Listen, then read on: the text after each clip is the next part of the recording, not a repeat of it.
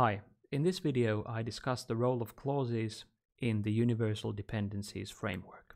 What makes clauses so powerful is because they outrank other linguistic units such as nominals and words. This means that clauses can incorporate nominals and other linguistic units at lower ranks. Let's explore this idea further within the context of universal dependencies by defining an example and rendering its syntactic structure using displacy, as introduced in the previous video. Here we define a string with the clause "I saw a large green bird," which we feed to the language model stored under the variable NLP. We then store the resulting spacey doc object under the variable clause. Next, we provide this doc object to the render function from the displacy submodule and instruct displacy to draw us the syntactic dependencies. This gives us a visualization of the syntactic dependencies between the tokens in the doc object. Let's explore the dependencies in greater detail by printing out the dependency tags for each token in the doc object. As you can see, the language model predicted that the root of this syntactic structure is the verb saw. If we go back to the visualization of the syntactic dependencies, we can see that two arcs lead out from the verb saw, which acts as the head of the syntactic structure. As you can see, the pronoun I is a dependent of the verb and acts as the nominal subject in the syntactic structure, whereas the noun bird acts as its object.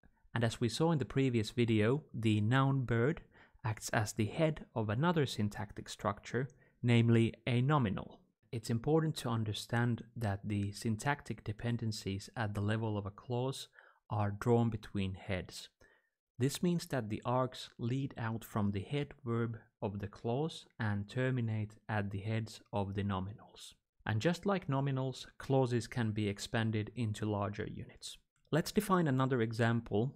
I saw a large green bird outside and headed out immediately, and feed this example to the language model and render its syntactic dependencies using displacy. Adding another clause to the example causes another arc to emerge from the verb saw to the verb headed.